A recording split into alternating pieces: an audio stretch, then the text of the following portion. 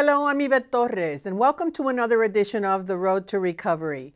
Today we'll be talking about new trends and implication of research in the behavioral health field. Joining us in our panel today are Dr. H. Wesley Clark, Director, Center for Substance Abuse Treatment, Substance Abuse and Mental Health Services Administration, U.S. Department of Health and Human Services, Rockville, Maryland.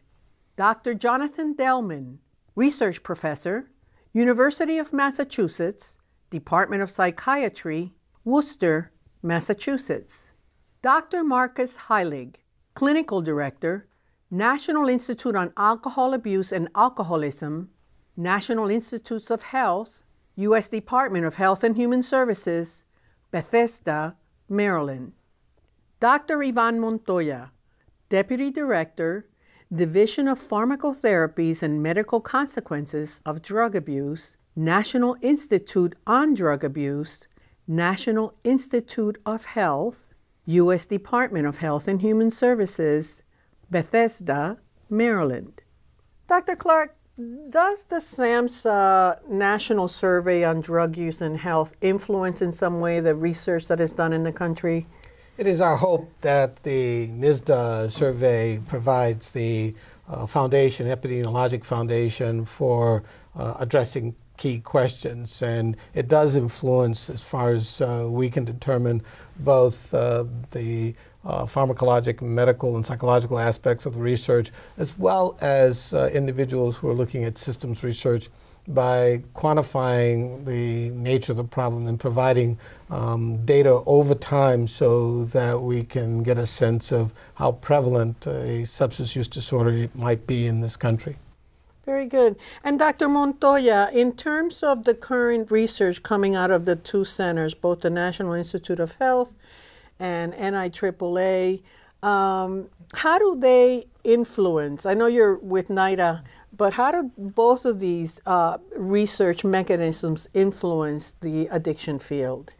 Yeah, that's very important because both institutes, both groups feed into each other. The data that comes from SAMHSA is very important for NIH to determine what are the public health priorities for research.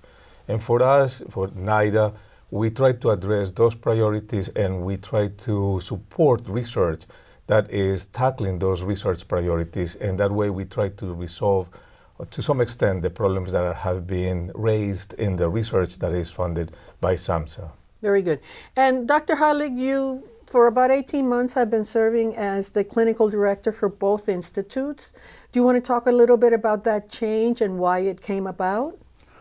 Well, I think it's increasingly recognized that the old dichotomy that was between alcohol users and illicit drug users is more and more muddled, that there's a large overlap in terms of the patient populations, but also there is an increasing realization that the neurobiological mechanisms that different drugs of abuse play on are also overlapping. So it made a lot of sense for us to start working together and try to identify mechanisms that could be targeted by treatments in all kinds of addictive disorders.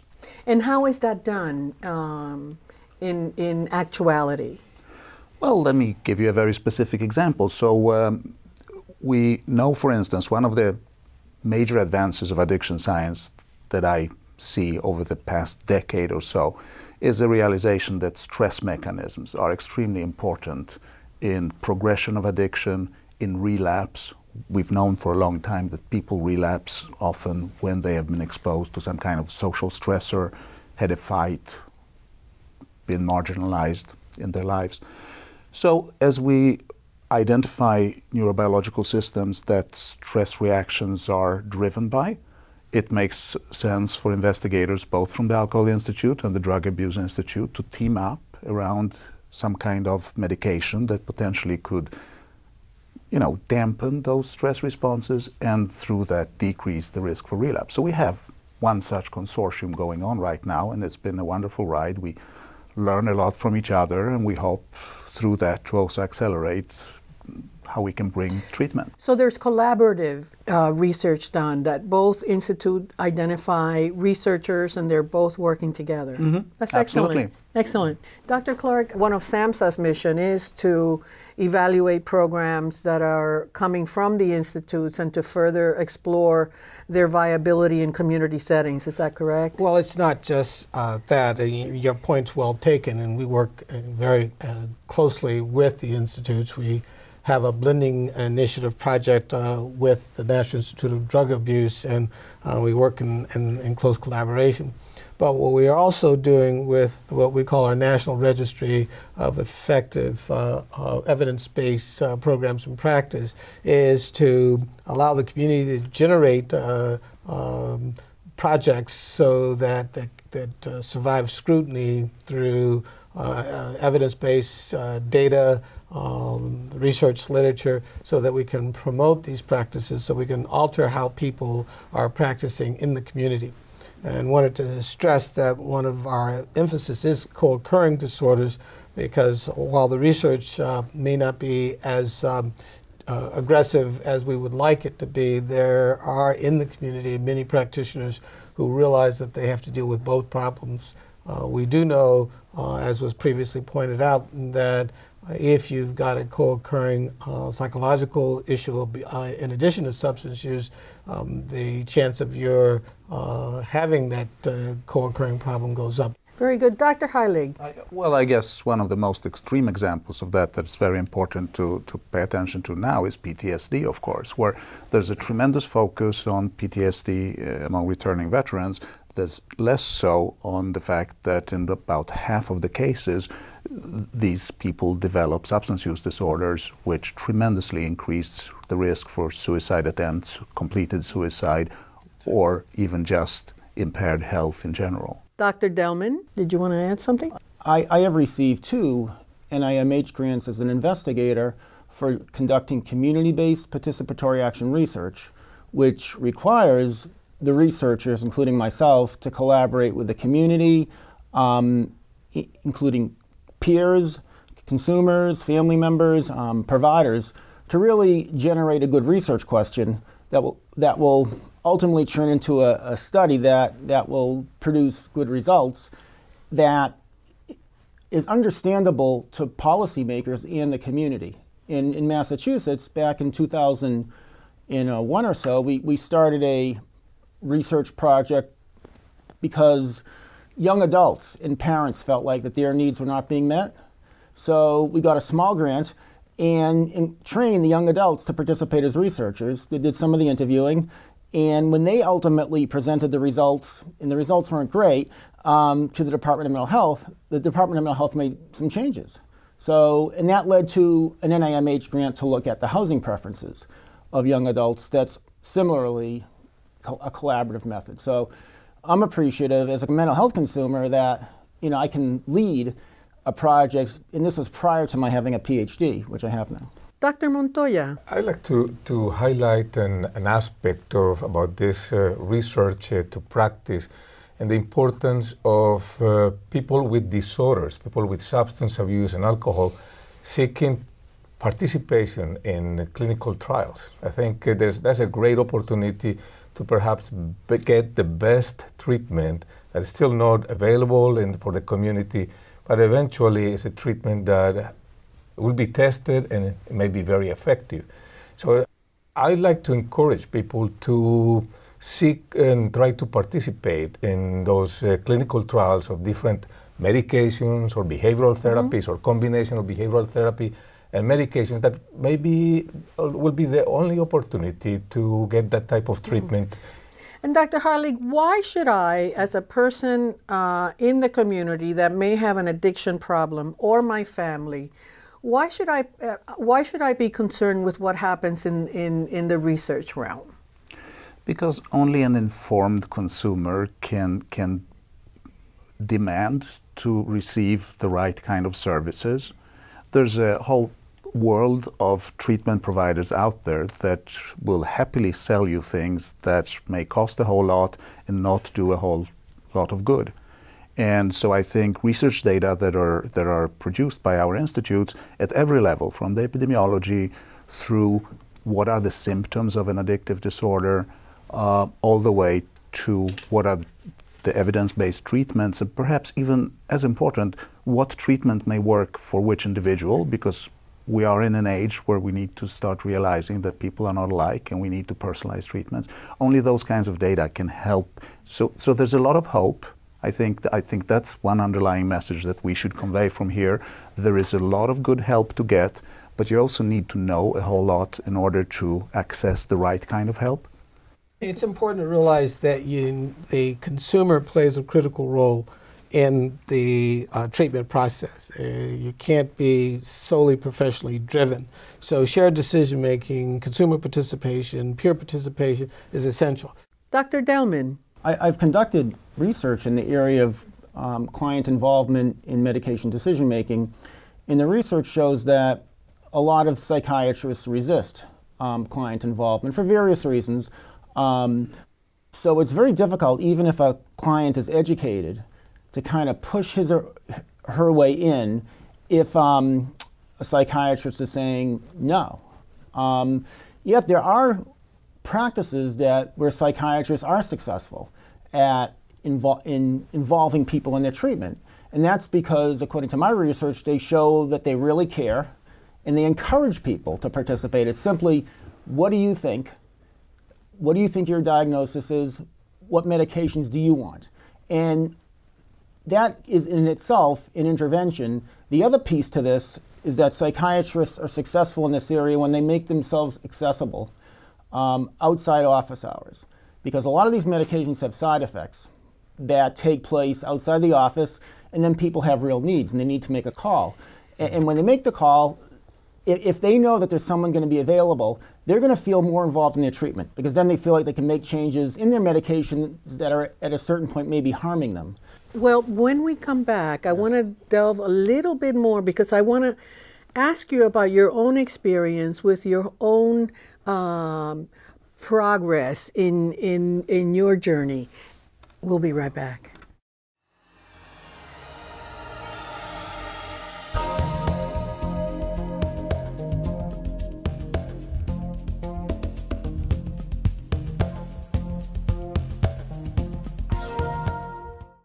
SAMHSA has a strong partnership with NIDA, that's the National Institute of Drug Abuse, with NIAAA, which is the National Institute of Alcohol and Alcohol Abuse, and the National Institute of Mental Health. Those three institutes are charged with research about those diseases and illnesses, and SAMHSA, of course, is the public health agency that works to get services and changes out there about mental health systems and practices. We work closely with them because we want to take what they've learned and make sure it gets into practice. We have some joint funding opportunities that we do. We work together on our addiction technology transfer centers and trying to make sure that people have the best information about the evidence-based practices that are emerging out of the research that the institutes do. At the same time, SAMHSA is actually testing some things in services that may ultimately be something that we want science behind. So we also have a services to science approach that we try to do and learn about as we work out there with the programs that we fund. We evaluate all of our programs, whether they're contracts or grants or whatever that we do, to make sure that we have the best information possible for the country's systems and services. One of the most exciting developments in behavioral health is the recognition that health information technology can help facilitate prevention, treatment, and recovery from substance use and mental health issues. The electronic health records can facilitate integration of care with primary care, so people who have behavioral health issues and physical health issues can have their issues addressed in an integrated fashion, with the primary care environment being aware of some of the critical issues in the behavioral health environment, like what medication a person might be on or what unique adverse issues that might surface, that they then share information back and forth seamlessly. Health information technology promises the use of individual recovery strategies so that people can enhance their strength, they can assess their emotional state, they can assess their recovery, and provide that information back through smartphones and websites to their counselors or treatment providers or to their primary care practitioner, depending upon the situation. Every day, I seek a positive direction for my life. Through my accomplishments. And now, with help. And support from my family and others I own. I own my recovery from addiction and depression. Join the Voices for Recovery. It's worth it. For information on mental and substance use disorders, including prevention and treatment referral, call 1-800-662-HELP. Brought to you by the U.S. Department of Health and Human Services.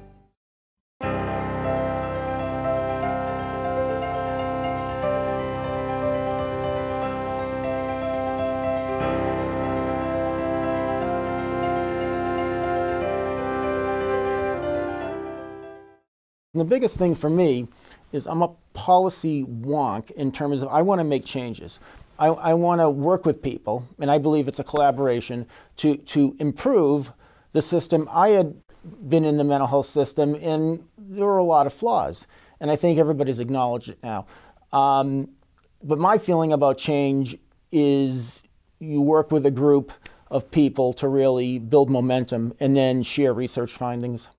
Dr. Clark, you wanted to add something from our last panel. Yes, I wanted to stress that it is really important for us to keep in mind that in health in general, it really is important to involve the people who are coming to the delivery system for assistance.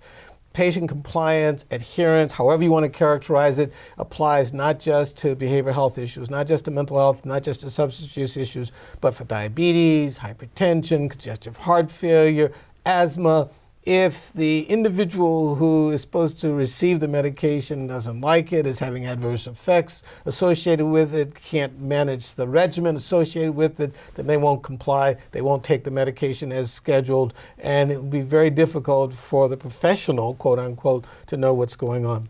With shared decision making and patient participation in the outcome, then what you get is a better chance to collect basic information necessary to determine whether the intervention is appropriate or not.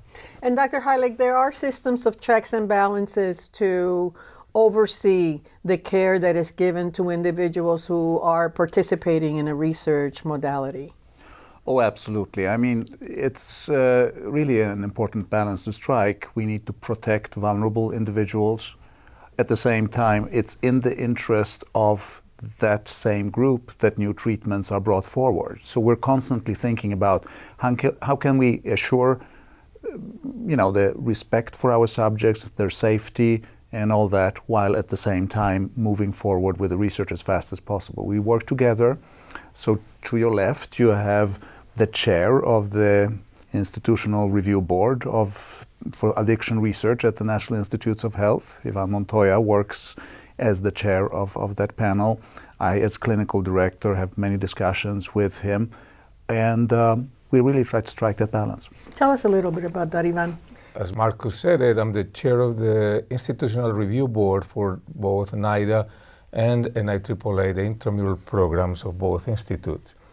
And our mission is to try to advance the science while protecting the subjects that are participating in clinical research. So it's the protection of human subjects is of paramount importance for not only NIH, but in the department, but in general, all the entities that do clinical research.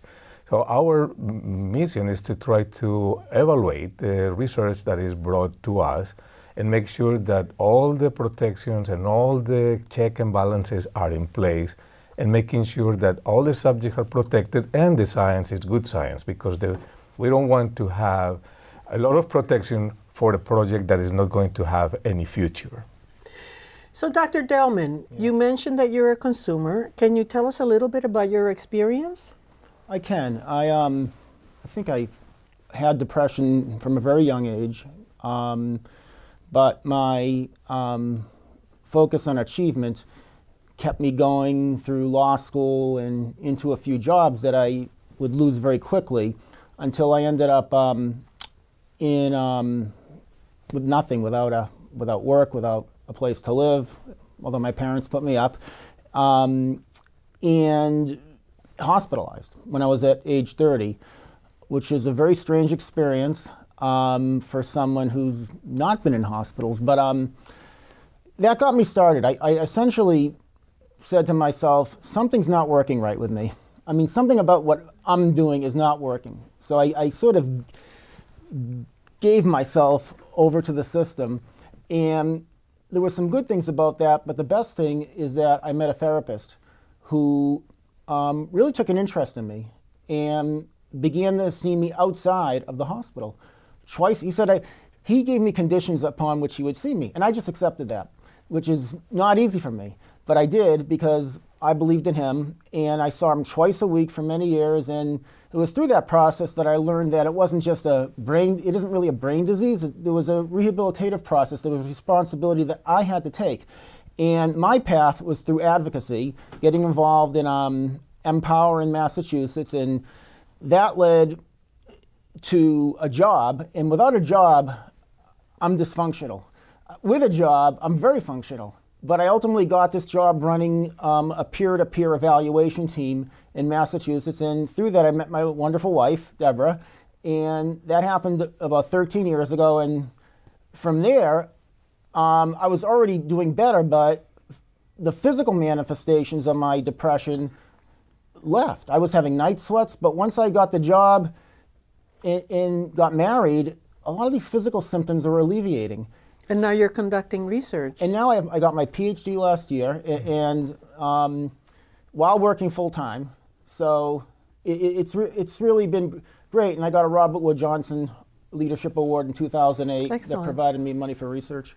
So it's really been remarkable. Quite a trajectory.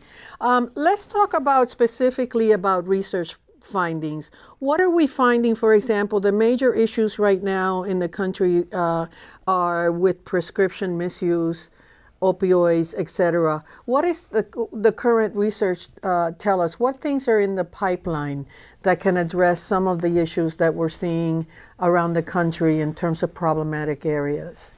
Dr. Heilig. Well, I'm not an epidemiologist, but I think it's a well-established fact by now that prescription opiate abuse and addiction, painkillers, has become an epidemic. I believe I recall that the number of overdose deaths from those drugs now is twice that of cocaine and other illicit drugs combined. So it's clearly a very important issue. Many of the measures that need to be taken are regulatory. And I don't necessarily think that a neuroscientist is the best person to speak to them. But there are issues that neuroscience can do here as well. So one of them is to identify the early signs of vulnerability to developing addiction. Many of prescription opioid users may have been given prescription opioids initially for a legitimate indication, and so we need to be very observant to notice the signs of that legitimate use progressing into an addictive process. We know, in fact, some of those signs, and we need to educate treatment providers and the public. There are pharmacological mechanisms that are being studied which perhaps might reduce the potential for addiction developing when such as, are you able to well, speak to some of so them? we're right now starting up one study where we believe that if, for instance, painkillers such as oxycodone or that class of drugs were combined with another medication, one of the anti-stress medications that we're studying, the risk of addiction developing would probably be reduced, and perhaps even that kind of medication could be treated in the early stages of that kind of addiction. Thank you, Dr. Clark. Right. I wanted to point out the NISDA studies show that we have roughly 6 million people who are misusing prescription drugs, and that's roughly 2.4% of the population. And that number is striking. But the other issue is that we know that roughly 55% from our NISDA study, 55% of the people who misuse prescription drugs, get them free from friends and family. So I always want to throw in that we need to make sure we educate consumers as well as the family as well as the larger community. And I'll let our researchers talk about the research agenda, but the key construct is that this problem goes beyond pain management because it enters into the realm of, well, what do I do with my extra pills? And we have some practical solutions which are not research driven. The DEA has a take back program. We work collaboratively with NIDA, FDA, and the DEA to make sure that we educate the public about the misuse of prescription opioids or prescription drugs in general, because without that, people will continue to give their prescriptions to friends and family, and it'll be hard to deal with the overdose consequences. So that augurs for really individuals to keep track of their medication, to secure them and not leave them in their unattended in their medicine cabinet. Yes. Which is the first place, I think, right, Ivan? Yeah, I think the problem of prescription opiate abuse or dependence is very complex, and it requires a multi-pronged approach. Not one approach is going to be for everybody. I just want to expand a little bit of what Marcus was saying about one of the approaches is maybe improving the type of prescription opiates. Opiates are excellent analgesics, but in the wrong hands, it can be very dangerous. So one of the things that NIDA is doing is trying to develop what is called abuse deterrent formulations. So formulations of prescription opiates who are very good analgesics, but people will be less likely to become dependent on them.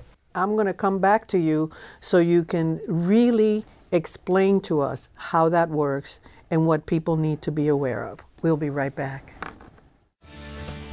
For more information on National Recovery Month, to find out how to get involved, or to locate an event near you, visit the Recovery Month website at recoverymonth.gov.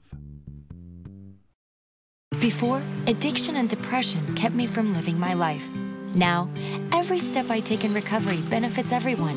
For information and treatment referral for you or someone you love, call 1-800-662-HELP. Brought to you by the U.S. Department of Health and Human Services.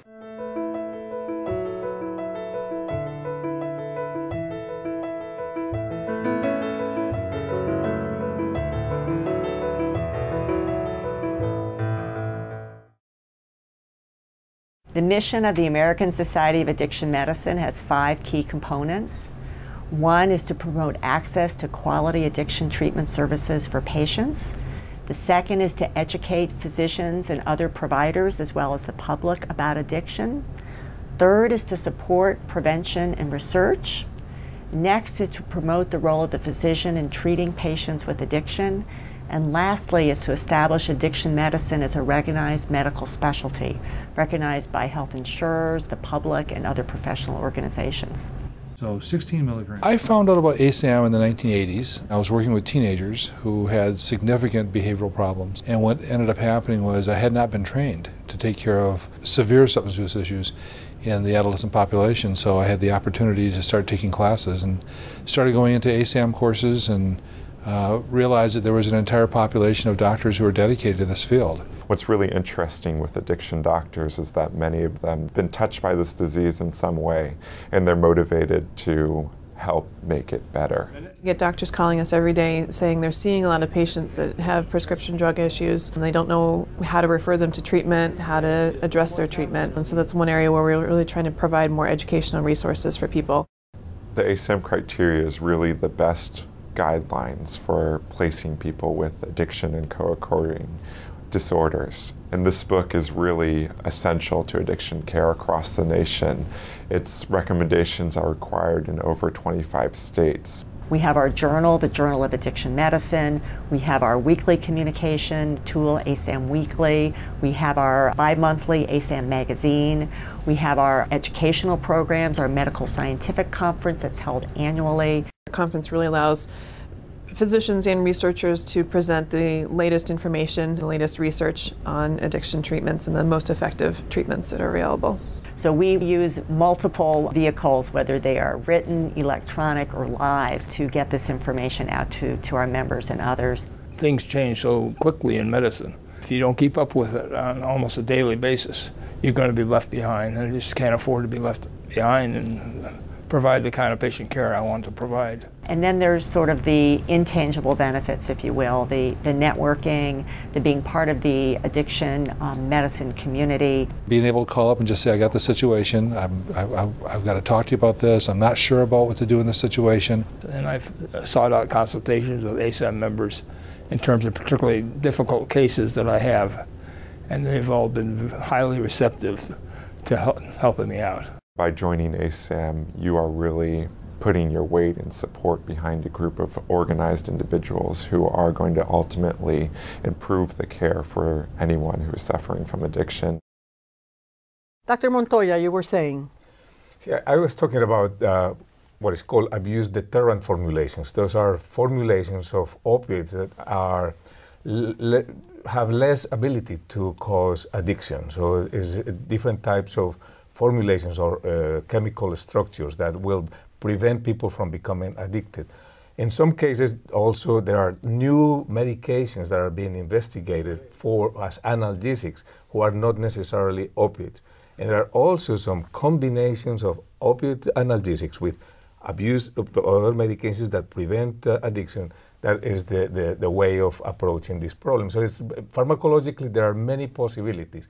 Now I also want to mention that a very important area of research is looking at ways of treating overdose. And if folks wanted to find out where they could get more information related to these studies? NIH has a website, it's called Reporter, and at that website you can basically look at any information around studies that are being funded by NIH for those disorders. Excellent. Dr. Heilig, you wanted to add something about what Dr. Delman had commented on earlier. Yes, well, I was struck. You gave such a wonderful description of how much it takes of a holistic view of a person to overcome mental problems, addictive problems. It's the same thing. But then you made this distinction, well, it's not just a brain disease. And I was thinking, we used to have this debate, you know, is it psychological or is it in the brain? And of course, modern neuroscience does not acknowledge any such distinction. It all plays out in the brain. And one of the most exciting and probably important developments lately is our beginning of an understanding of how social interplay relationships are encoded in the brain, how that processing becomes disrupted as people develop mental disorders or addictive disorders. Just to give an example, being socially excluded is on one hand a reality that many, if not all of our patients struggle with in their day-to-day lives. It's also something that you can see in the fMRI camera, and it so happens that when you've had alcoholism for an extended period of time, a recent research report just showed your response to the stress of being socially excluded is almost doubled. So that kind of illustrates, it's just two different ways of viewing the same processes. One of the ways, maybe the main way my depression manifested itself was in isolation. Yeah. I'm ultimately really kind of a person who is an introvert. So that part is normal. But early on in my life, I just started to shoo people away. I don't know why. I had a terrible, I thought I was disgusting and gross. I don't know why. I probably had some abuse, trauma, that didn't help that. And I just wanted to add that trauma is a real connection between substance abuse and mental health. But just going back to me, what really helped me ultimately, as I mentioned before, was getting involved in a group. Because I needed a group that would meet my needs. Because I know I'm not going to go to a party and have a great time. My kind of group is a group that works. So I've searched for an advocacy group, and at that point, Empower in Massachusetts, which is a peer-run organization, was really doing a lot of great work with the Medicaid authority there and addressing some serious issues. And I got involved with my knowledge. I kind of got put in the front lines and began meeting with commissioners and various people. And that automatically not only makes you part of something, makes you feel like you have value. And contributing. Yeah, I mean, it was really two things. The support of my peers. And in my case, it's not researchers, it's people with mental illness. That's who I'm most comfortable with. Was extremely important, and that's how I met my wife.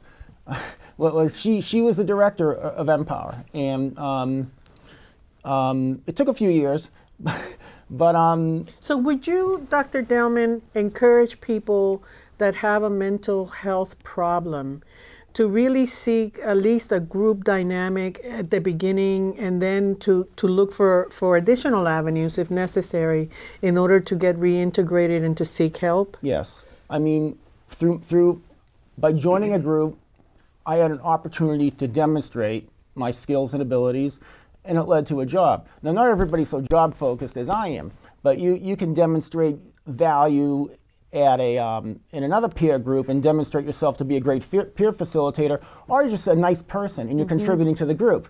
And we all have our different aims, and we need to find the group that will meet our needs. Work for you. Thank you. And one of the things that we know about the recovery process, whether it is principally for recovery from mental illness or from substance abuse, the 12-step programs also embrace this notion. And I think Dr. Heilig's reference to stress as a phenomenon associated with relapse and something that interferes with recovery. What we find from the research is indeed the group dynamic reduces stress. And then with that reduction in stress, it's a lot easier for the individual to cope, to be able to express what's going on with them, to be able to negotiate with the delivery system, including the professionals, and to promote that functional working relationship with their families and the larger society. So the key issue is in both the principally addiction-oriented peer groups or the principally mental illness-oriented peer groups, the key construct is having this network of individuals who has been pointed out, who can relate to you based on their shared experience or their similar experience, and they can communicate that and also buy into the notion that recovery is necessary and recovery is possible. Mm-hmm. Well, I want to get into the whole notion of, now that we've mentioned about the mental health versus the addiction, the whole approach to the Affordable Care Act is to provide an integration of both mental health and addiction services. I'm going to ask you in terms of how SAMHSA is dealing with that, and then I'm going to go to each one of you to ask you how it's being manifested, or how the researchers are thinking about how that will play out in the research world once it takes effect. Dr. Clark. The most important thing is an outgrowth of what Dr. Delman said, and that is the individual who has the issue is able to recover from that issue. And what we hope from the Affordable Care Act, since it does require among the essential health benefits, mental health and substance use disorder treatment, behavioral health treatment, is that we have a prevention and recovery-oriented strategy in the various provider networks associated with the Affordable Care Act. And that is essential. You got to have consumers involved. And you've got to have ultimately a recovery-oriented strategy, which means that it's a full spectrum of issues. If someone needs acute intervention, that's offered. If someone needs psychosocial treatment, that's offered. Rehabilitation, whether it's housing or employment, needs to be a part of that spectrum. And physical health issues, as was pointed out, the dichotomy between mind-body is a false dichotomy, and we want to make sure that people are physically healthy as well as mentally and healthy, which includes both mental illness and substance use disorders. If we can facilitate that with the participation of consumers, then we've achieved our goal and objective, and we will save money and save lives. And Dr. Heilig, I suspect that at some point NIAAA has indeed done work on co-occurring conditions at some point, or have we not gotten there yet? So it's a big challenge. If you want to carry out research that ends up being published in the premier scientific journals, the notion is usually you focus as narrowly as you can. I often get in trouble. We have this philosophy, you know, 1/3 of the patients we admit to our research unit with a diagnosis of alcohol dependence also have PTSD, for instance. If you try to run a drug study, many people who assess your scientific work will say, well, why don't you study pure alcoholics if alcoholism is what you're interested in? My response to that is, well, that's not what the clinical realities on the ground look like. But but there's a long-standing tradition of science trying to isolate. You know, there are the splitters and the lumpers, and science belongs to the splitters. We need to get away from that on one hand, but on the other hand, we cannot underestimate the challenges that are inherent in that. It's very complicated. So I don't have an answer, but we certainly need to start by recognizing how often those problems are co-occurring, by recognizing how often they play on the same brain circuitry. So for instance, drug cravings probably in many cases play on the same brain circuitry as does anxiety and low mood. And so ultimately, hopefully, we can reassemble this. When we come back, I'd like to follow up on those issues with you. We'll be right back.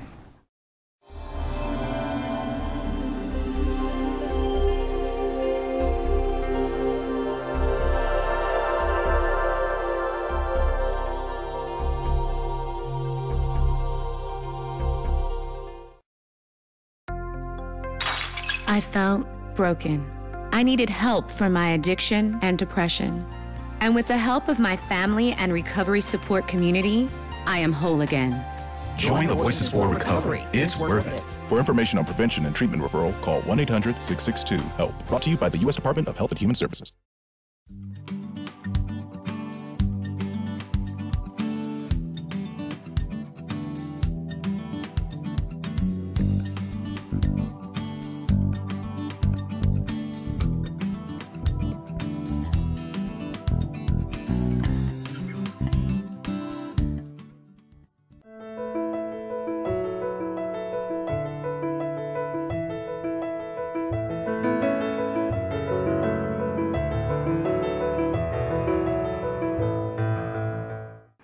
The mission of the Institute for Family Health is to take care of a broad range of people's healthcare needs, especially targeted to people who have difficulty accessing services in the sort of mainstream medical establishment.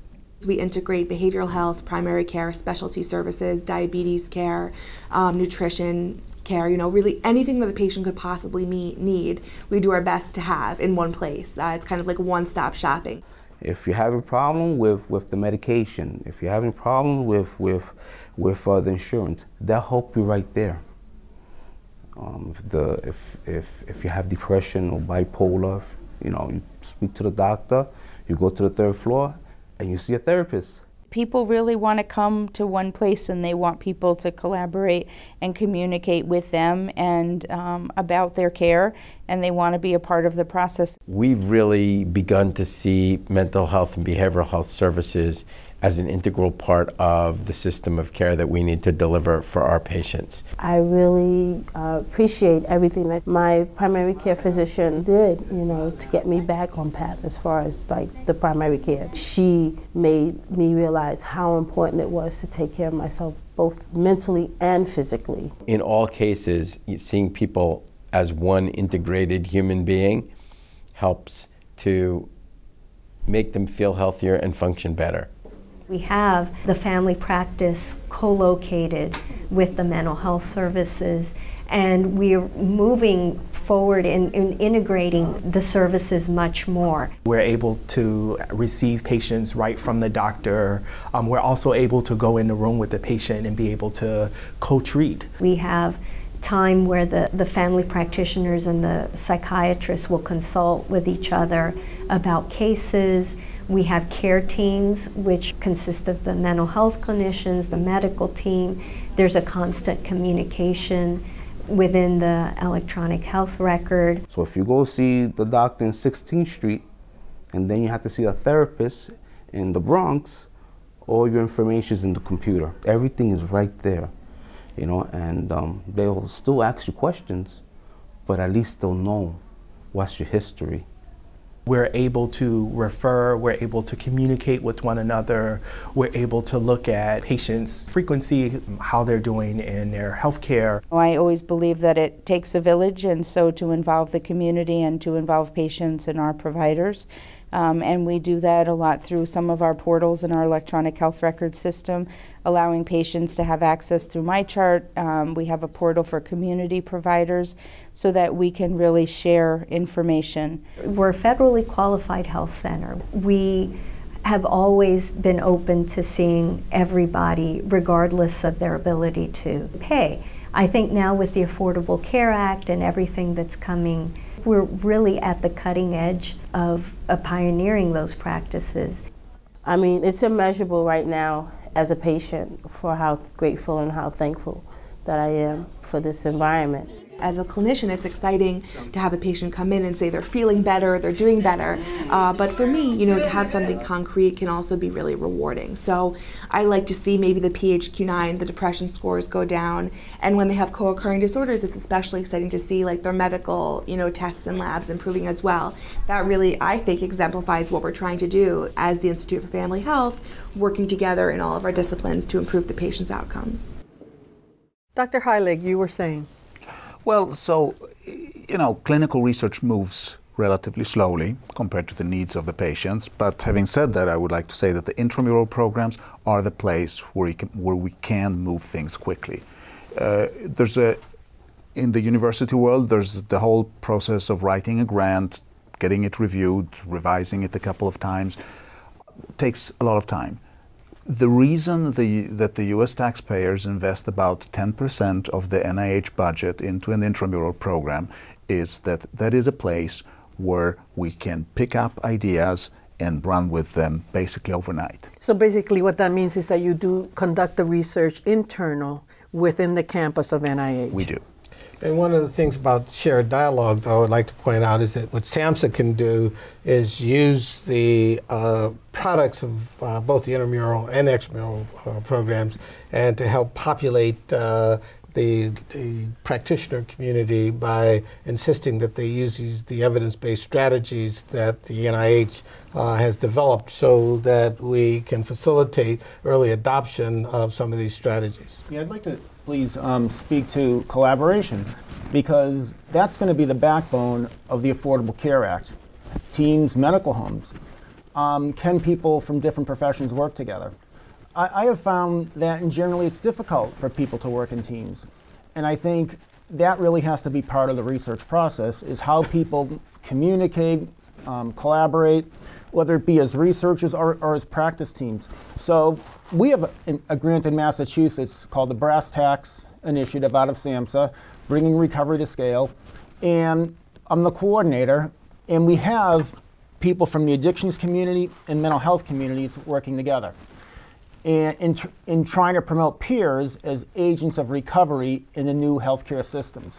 What's really interesting to me about this is, as a mental health peer, I've had good relations with people in addictions recovery for a while. So we were able to really get into this grant and work as peers across the fields to identify some of the dividing points, some as the definition of recovery, what's the role of a peer, but at the same time, accept or acknowledge the differences. You have to acknowledge differences and then dialogue. And dialogue is not about judgment, it's about just listening. And then the next step is process, and finally you have to accept. So, you know, so we just talk, and we accept that there are differences, and yet we see the commonalities around trauma, around co-occurring disorders, and we're building a team that works together in order to impact how recovery-oriented care in Massachusetts is delivered. And you're keeping track of the progress, and that will be documented back to SAMHSA. Absolutely. For further analysis. We have a report coming out. Good. We actually have a report on peers working together coming out. Very good. Very good, Dr. Delman. Dr. Montoya, Dr. Heilig mentioned what they're doing. What is NIDA doing as well in terms of making the system more nimble? Yeah, I think we have a wonderful working relationship with NIAAA and with SAMHSA. to some extent also to an IMH, all those agencies in the government that are dealing with alcohol, substance abuse, and mental disorders. So I think NIDA is very invested in trying to address the issues of comorbidities, especially alcohol and substance abuse and other mental disorders. So I think we have a lot of progress right now in that area. Very good. Dr. Clark, you wanted to mention the role of health information technology. Yes, as the ACA evolves, one of the medium of exchanging information that will help consumers, the research community, and providers is making sure that information flows between practitioners, between provider organizations, and with electronic health records, with health information technology beyond electronic health records, we'll be able to make good use of medical apps and personal health records so that individuals can assume greater control of the information that's shared about themselves and have a better understanding of what's going on with themselves. And I also like to remind us all that when we talk about substance abuse, we're also talking about tobacco, and we're working closely with Food and Drug Administration in its new powers so that we can deal with nicotine addiction, cigarette smoking, cigar smoking, and all of the ranges of nicotine consumption, which also kill people. I'm going to ask you a question, and then I want the rest of the panel also to address this question. I go back to the crystal ball. In your crystal ball, what can be done to really continue to improve the whole issue of research to practice? There's been a lot that has been written that physicians, for example, don't adopt. It used to take them 10 years, and then it was down to 5 years, and that's an issue in our field. In terms of, you yourself have had an experience with health information technology and the strategic initiative at SAMHSA. That takes on new adoption of new approaches to handling the data and handling the information for the patients, etc. In your view, what can we do better in order to make that happen? Or are we already doing it? Well, we are working with NIDA and NIAAA and NIMH. We have a blending initiative that NIDA has championed, and SAMHSA is collaborating with NIDA on that. We're working with the Office of the National Drug Control Policy, which is coordinating some of our discussions about health information technology. We're working with the Office of the National Coordinator of Health Information Technology so that we can foster the sharing of information between primary care, specialty care, which includes mental health and substance abuse. We need to continue to do that with what I call alacrity and dispatch. And I think the commitment of the administration is to pursue that. Integrated strategies which also deal with the key components of a person's condition as well as involving that person are the things that will make the ACA viable, but will also enhance our ability to address the concerns of the individual, that individual's family, and the community at large. Very good. Dr. Halley. I think the key driver for adopting evidence-based methods is the educated consumer. There are so many disincentives for people to pick up what comes out of research. And I think the number one disincentive is just it's hard to change your practice, and it's hard to get away from the dogmas you grew up with. And you know, we can talk all we want about the need to come to work every morning and be ready to change the way we practice medicine because that's what evidence-based medicine really expects of us. It doesn't happen that way. But something very different happens. And what is the crux of it? It's just that I'm used to doing something. If I'm a psychiatrist or a physician, I'm used to doing something, and I don't want to get out of my comfort zone. I think that's a big part of it. There's a lot of dogma, in particular, unfortunately, in substance use disorders. There's a lot of preconceived notion. I mean, there was a time when I would have patients who had co-occurring depression and alcohol addiction.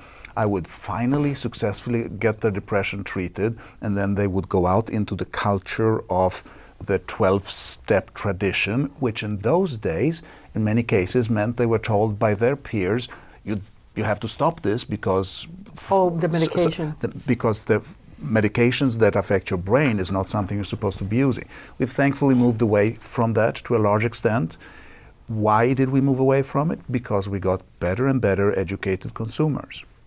And so I think as the users become better educated, then they will provide the drivers for the practitioners to change the practice. You need to have an educated patient. The success of many areas, like in depression, for example, is because the patients with depression are educated about the importance of the medication, the effects, the side effects, indications, contraindications, and so on. So if we have that in substance abuse, that will be one very big step. The second is the healthcare providers. We still have a lot of stigma among healthcare providers that medications are not good or that you are treating an addiction with another addiction. That is totally untrue. There are medications that can help people to stop craving, stop their withdrawal, and eventually put them in the path of recovery. And the third is the science. We have to have better science. Because we don't have good science, the doctors are not going to believe on us, the patients are not going to believe on us. So if we have good science, we can tell them this works and this is the path to go to get your treatment. Thank you. Dr. Delman. Most of my work is actually around the role of consumers, clients, in enhancing the research process. So I'd like to say two things in terms of an educated consumer. It's very difficult, from my experience, to walk into an office and say, gee, doc, you know, I should be off this med, you know, and because it doesn't meet my needs. Whether there's evidence to support that is a hard thing to say, but, you know, I've had doctors drop me because I didn't have insight into my mental illness, which I did. But, so that's hard. But as a collective, the consumer movement in mental health has been successful in bringing recovery-oriented care ideas, the idea of reducing seclusion and restraint, more trauma-informed care, and SAMHSA has been a good partner to the consumer movement in this case. So it's through policies that push down into practice. I'm not sure we're in practice yet, but so the collective consumer movement, or any movement, can be successful. You know, you mentioned something very critical, which is all of you have mentioned the role of the consumer, the role of the person that has the addiction problem or that has the mental health problem. And for that, we encourage everyone to participate in National Recovery Month every September. And they can go to our website at recoverymonth.gov to get more information on how indeed everyone that has a problem or that is in recovery or a family member can put together events, activities, and educate the public about all the issues that we've talked about today. Thank you for being here. It was a very, very good show. For a copy of this program or other programs in the Road to Recovery series, call SAMHSA at 1-800-662-HELP or order online at recoverymonth.gov and click on the Video Radio Web tab. Every September, National Recovery Month provides an opportunity for communities like yours to raise awareness of substance use and mental health problems, to highlight the effectiveness of treatment, and that people can and do recover. In order to help you plan events and activities in commemoration of this year's Recovery Month observance, the free online Recovery Month Kit offers ideas, materials, and tools for planning, organizing, and realizing an event or outreach campaign that matches your goals and resources. To obtain an electronic copy of this year's Recovery Month Kit and gain access to other free publications and materials related to recovery issues, visit the Recovery Month website at www.recoverymonth.gov or call 1-800-662-HELP.